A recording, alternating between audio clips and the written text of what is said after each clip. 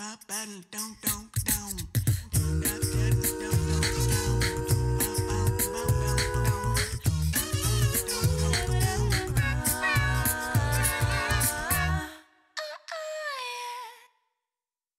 everyone, and welcome to another episode of Simply Science. I'm your host, Ari Goldberg.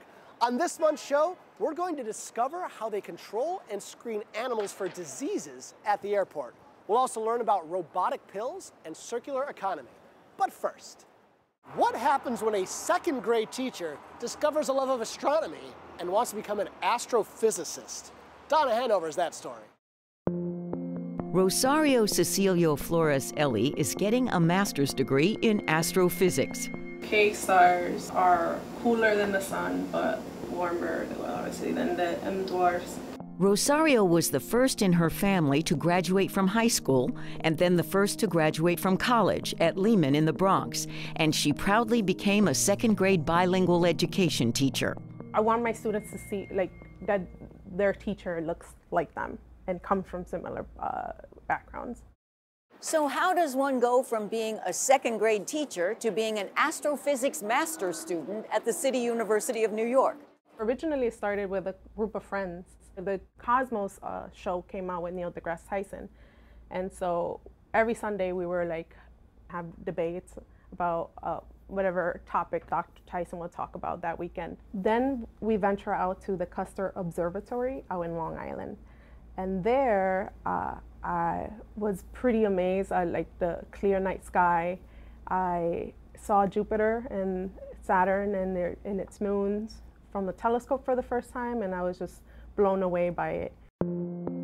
She'll always remember her chance to attend adult space camp. She was so interested in astronomy that her husband, Juan Elie, a pilot, suggested she go back to school. She feared she wasn't good at math, but kept at it, taking classes at night. 9 years after her first degree, she earned another, in physics. Meanwhile, the City University of New York was setting up an astrophysics master's program for people who don't yet have the research experience to go for a PhD. Professor Jillian Bellovary is the director.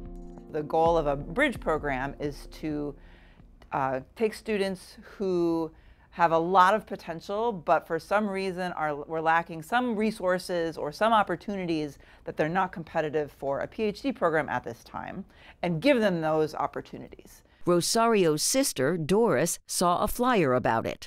She texted me the flyer and she told me, Rosario, you need to apply. I just got goosebumps once I saw the flyer. I was like, okay, maybe this is my chance.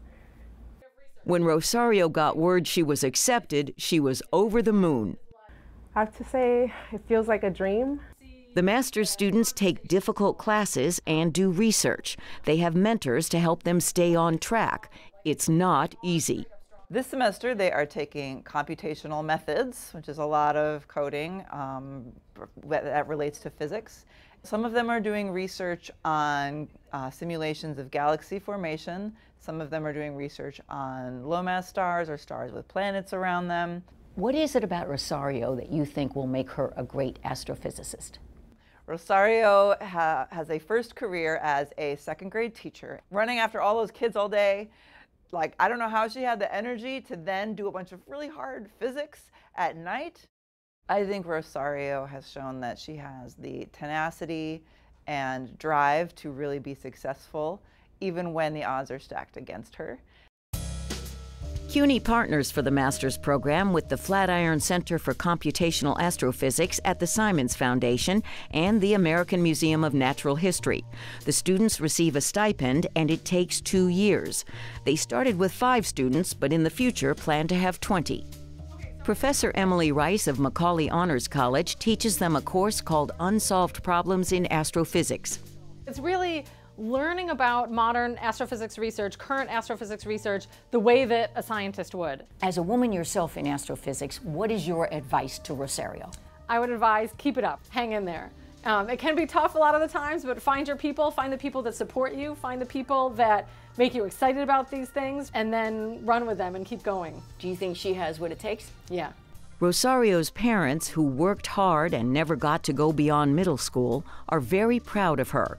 What is her goal? Eventually, I would love to work at NASA or at an institution like the Museum of Natural History. Your aim is not to go to space? I would love to go to space. If the opportunity comes, yes. So don't be surprised if it happens someday. I'm Donna Hanover for Simply Science.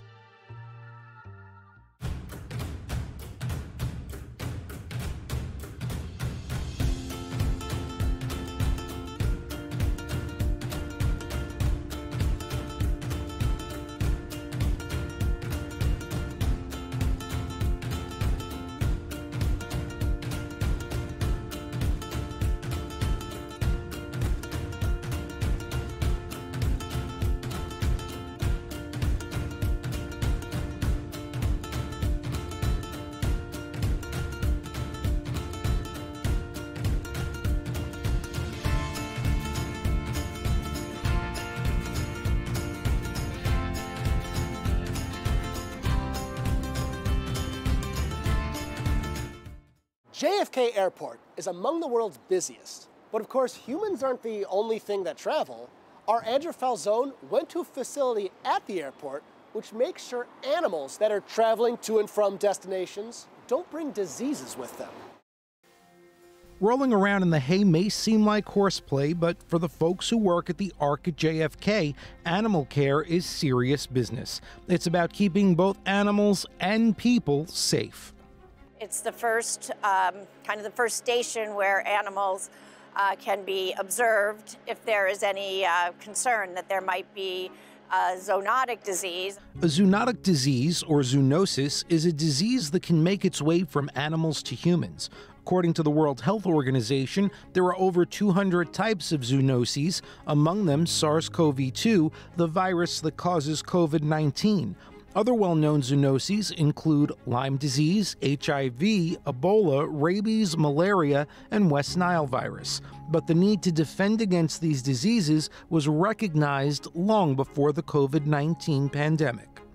The idea for the Ark initiated with the Port Authority of New York and New Jersey in approximately 2011-2012. They were surveying the cargo landscape and in recognition of JFK's critical role in importing animals into the United States. It really needed expansion and updating to current biosecurity and national security standards. Domesticated pets can carry zoonotic disease, and the Ark at JFK can help you travel with a pet almost anywhere in the world with enough notice, but their primary clientele is of the equine variety. The major animal that we work with is horses, because those animals are coming into the United States from all over the world, and there is a mandatory 3, 7, and 30-day quarantine for animals from different countries. And the person who oversees it all is Dr. Vincent DiCicco, the Chief Veterinarian Biosecurity Compliance Officer at the Ark. Biosecurity is to make sure that all the regulations for safe handling of animals, personnel, equipment does not pose any sort of a threat of any kind of foreign diseases into the United States. And because of those strict regulations imposed by U.S. Customs and the U.S. Department of Agriculture, access is so tightly controlled that we weren't able to visit the stable area while the horses were under the Ark's care, and so any horse video we show you was provided by the Ark.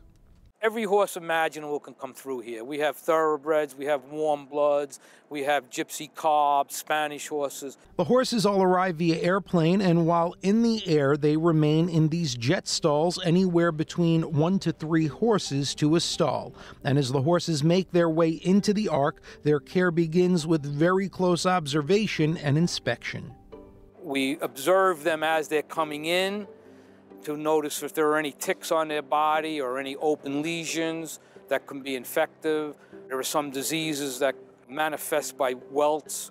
Depending on where the Ark came from, the quarantine is subject to different rules. Some horses are only released after examination by a USDA inspector. Once the stall is sealed, each has its own air filtration system to filter out airborne pathogens, and all areas of the Ark are constantly treated with an environmentally safe disinfectant.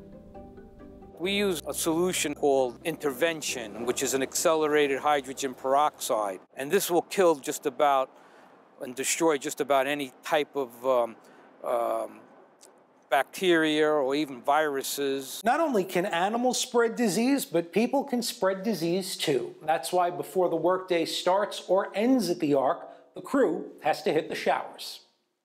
The Ark even maintains an on-site incinerator to dispose of just about anything that came into contact with a quarantined horse, and once the horse is given a clean bill of health, it's off to the next destination, wherever that might be. I'm Andrew Falzone for Simply Science. Recycling plastics works, but it takes a lot of energy to make that happen. From transporting it to recycling centers to the extra fossil fuels needed to make them into new products. But what if you could do it locally with renewable energy like solar power? Come to the circular economy manufacturing on Governor's Island to see how. Most plastic in the U.S. is sent abroad for processing and then shipped back to the U.S. to be made into products using fossil fuels. It turns out a company called Circular Economy Manufacturing, located on Governor's Island, is proving all of it could be done locally. It'll stay right around 350. I cook it for 10 minutes to get this effect. I'm going to turn it off. I'll go ahead and open it up and show you one of the new lights that we're going to be making. Awesome. We're going to take one of these great little cork LED lights that are rechargeable. We'll drill a little hole, put it in the bottom, and when it's dark out, this makes a really cool light. And voila, some sustainable fun lights born out of a recycling microfactory in a shipping container powered by the sun. It all started after winning the 2019 NYC Curb to Market Challenge, which its theme was to turn NYC's trash into products. My name is Barent Roth. I'm the co-founder and director of Circular Economy Manufacturing. This microfactory you see here is our first installation, and we hope to have many more. Governor's Island was a perfect fit as it plans to become a major climate hub and already has several initiatives. Armed with a team of engineers and designers, the project came to life last April, despite being slowed down by the pandemic. So what is circular economy exactly? So the circular economy starts with renewable energy and really tries to keep all of our materials in use. If we design everything into one of those two categories so that it can either be recycled at the end of its life or composted at the end of its life, then there is no landfill, there is no waste, and we have what we are striving for, which is a circular economy. High density polyethylene is used to make detergent bottles, milk jugs, comes in these colors. Another plastic to be recycled one might not have thought of, film canisters. We are now getting a bag like this every 2 weeks from one photo lab in Crown Heights, Brooklyn. So even if you were diligent in recycling them, they were going to end up in landfill.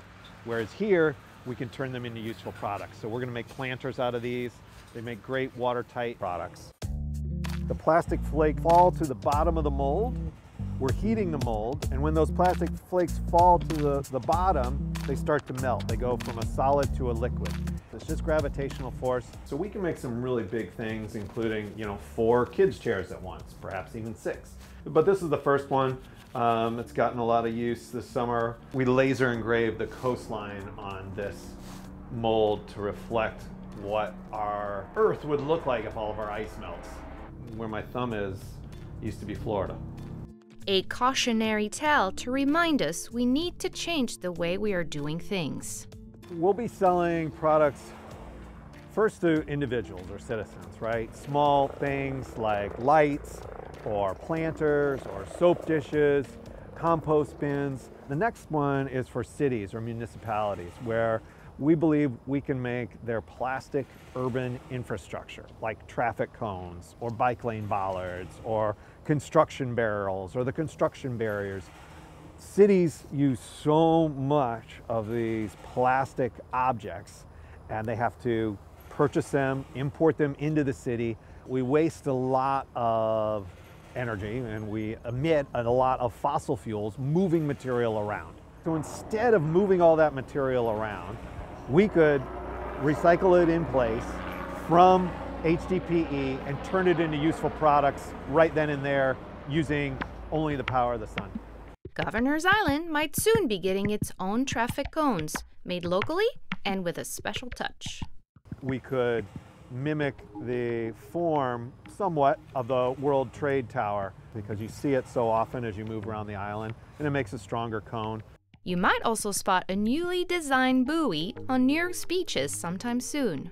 We interviewed lifeguards and we said, you know, if you could redesign this little rescue buoy that you guys use, what would you do? And they said, well, when we give it to the people struggling in the water, the existing ones are kind of like a log.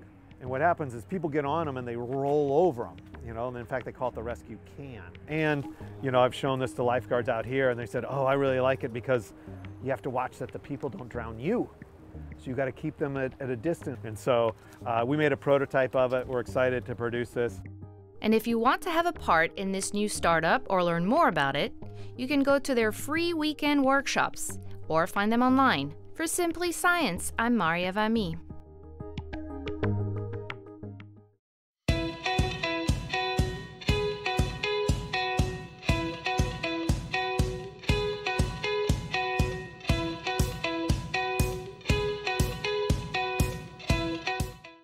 As of 2021, a full 97% of Americans own a cell phone, with 85% owning a smartphone. Let's find out how they work. We use them every day. Calling, texting, posting your lunch on Instagram. You may be using one to watch this right now. But how do cell phones actually work? Like with many common technologies, it's easy to take for granted. When the first cell phone generation came around in the 1970s, the idea was to send the sound of your voice over radio waves instead of wires like landlines, like tuning a radio to different stations. The problem, though, is as more and more people want to use a cell phone, you run out of frequencies to use. The solutions are what started bringing cell phone science into the modern age. Today, cell phones still send your voice, of course, but now your phone breaks it down into a pattern of numbers or digits to send instead, hence the term digital, which the receiving phone reinterprets as your voice. And as each new generation of tech has arrived, from second generation 2G to 3G, 4G, and now 5G, we've gotten better and better at dividing up the available frequencies in ways to allow more digital traffic. That is, more people, more calls, and more digital data, all at once, without running out of room for everyone. But at the heart of it all is what gives the technology its name, dividing cities into smaller areas, cells. Rather than send each other calls directly, or to one central hub directly, where we'd run out of frequencies with millions of users, we divide a city into cells, each being served by its own towers and base stations. So even though each cell may be using the same frequencies as its neighbor cells, they don't interfere with each other. So in a nutshell, the more cells, the more people who can connect. That's why urban areas have far more cell towers than rural areas. And if you're moving through different cells, your phone will switch its connection to whichever tower and cell station is closest and strongest as you go. This has another benefit as well. It's a major reason why your mobile phone can be so, well, mobile in the first place. By having a lot of cell towers and stations, they get to do the high-powered work of routing your calls all over the world. Your phone just has to connect to the nearest one. And that doesn't take all that much power. Your phone doesn't need a giant battery or antenna to do that. So it gets to be small and fit in your pocket. And while it may take several relays between phone and cell stations to reach its destination, this all happens tremendously fast. See, while talking travels only at the speed of sound, when your voice is instead turned into a pattern of numbers and digitized by the phone, those digital signals get sent out as electromagnetic waves, which are the speed of light. Now, we're surrounded by electromagnetic waves all the time. Sunlight, television signals, X-rays, all waves on the electromagnetic spectrum. Cell signals are carried on the lower, safer end of that spectrum by radio waves and microwaves range. Now, if the electromagnetic spectrum can be used to send and receive a call to your mom as a series of pulses and digits, it can do the same for other data too. Digital pulses are digital pulses.